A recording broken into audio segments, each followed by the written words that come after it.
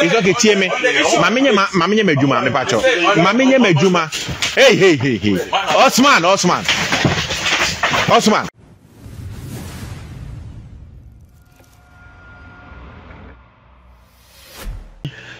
When saying a minimum coin, one person. Osman, one person. And free abem my. Missy Mammy gifting dome on the bottom sika and the way they start here ODS Adumadi. And was say some other constituency be over. Deep matches maybe uncle because all East Legon. Would be called Swamia. But it is becoming. May say the whole Ghana, they not district Bakukra deep matches in Koi. Every district Biako. And when a shoppers not able goose no almost 36 enaka. And I'm going to constituency some more problem. You sit here clearly say a jury one of the communities are yakwan enye. A constituency like Ejura Amato Obama NDC for over 32 good years. Say Ejura one of the deplorable constituency with a bad road. Tell us the impact of Ejura vote now. Motono. Omoto from 92 to date. Not NDC. 1 million MP 7 times out of 8. Now you sit here comfortably. Say Ejura kwenye. And to Obama NDC, the people should continue voting for NDC. Okay. So you as a communicating director, what is your impact? Vote now for airtime. The person one mention maybe to say Mampo, one mention maybe to say Suta any Swamini East Legon. Those areas know which party they winning. Can we say same thing about them compared to Adriana NDC area? It means that for the past 32 years, Adriana talk about NDC. No, for support being from my day. Abba, but I say, let me tell you. Okay, make we answer. Okay. We see Krata Yekutami Osman Pushima a year annual action plan 2025 roads department from road department national road department omo indicate say national na say general one no mo dia badate that 16th action plan yeah annual action plan no problem 2025 yeah and now drip on the no na make because o chichim okay o ma chichim bebre na drip on the no was it 2020 annual action plan for 2025 road department you see and now or the drip on the number drip on the no 1,500,000 Ghana cedis okay and which is 15 billion yeah and only drip on the yeah and now omodia bantia no nie I think say we no kwana me mention but your additional your IGF no so I say IGF no na yin nyina wa but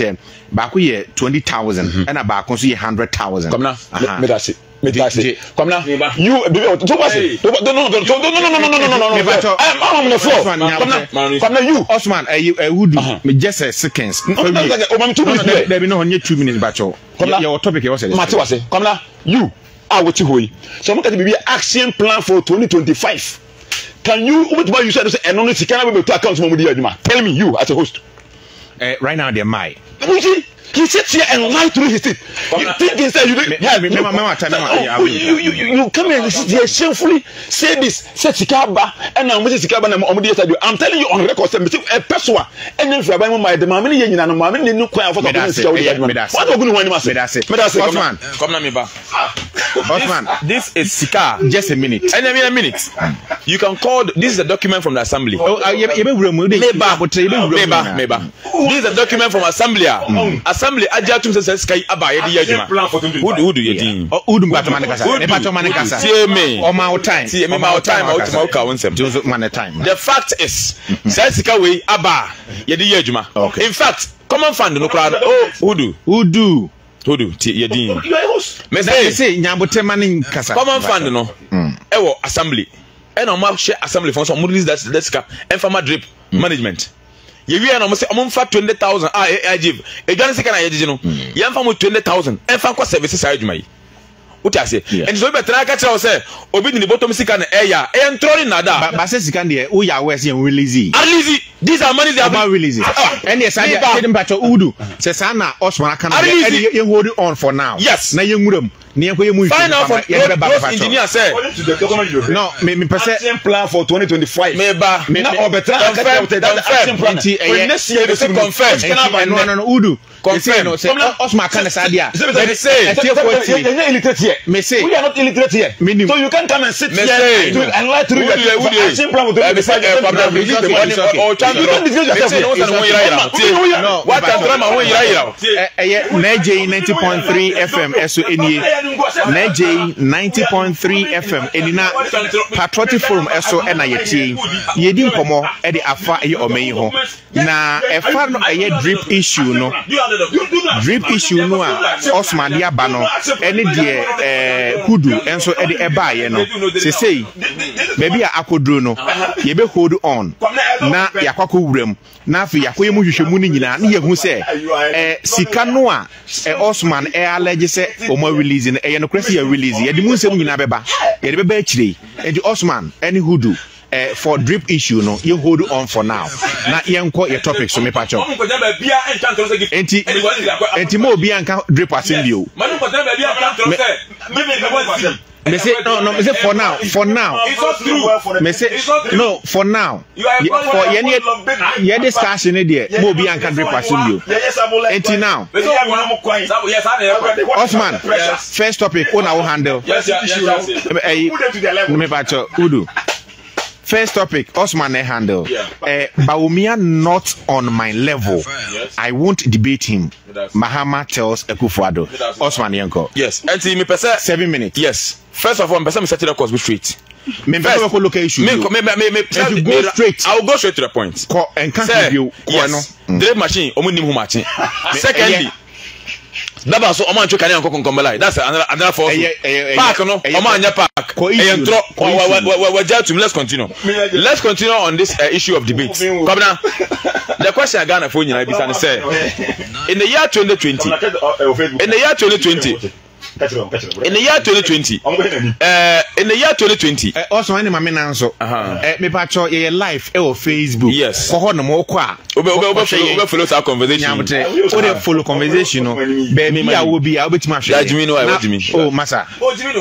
No e ko me pacho no apologize. No Debbie tie. Osman tie me. Osman tie me. For atimdidi na didi na microphone you on. Enti de o kan nyina akwa abonten. Enti mesra. Withdrawn. No withdrawn is saying. My withdraw, let's go. Me say on the eno nyamte it's okay. It's okay tie me. Mamenye medjuma me pacho. Mamenye medjuma. Hey. Osman. Hey. Hey, pata. Record me now.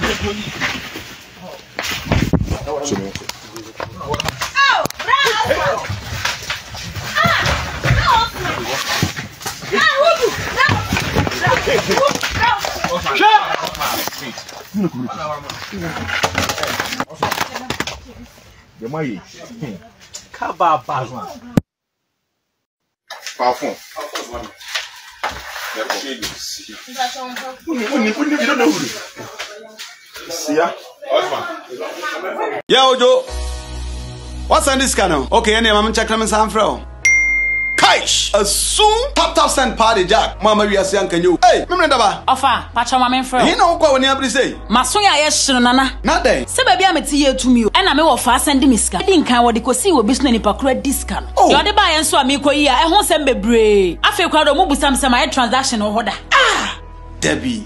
And catch you, catch your offer say on download tap send. So download the tap sender or send this camera wire. About to send mobile money and our bank account simple. Tap send. Yeah, tap send. Now okay, tap send it there. If you are say fana baby obia, so what Europe and America, Canada. So kura Android so kuta iPhone and once I download the app na two phones so. In the process, maybe say promo code aye. Now about 1 Ghana asho a basa automatically no. Yeah, chow £5 and €5 and you more Europe. So America and Canada, yeah, chow $10 for free. Oh, send this cancel. Yento tap send it there. No fee. Hey, they just say okay, tap send. Papa no.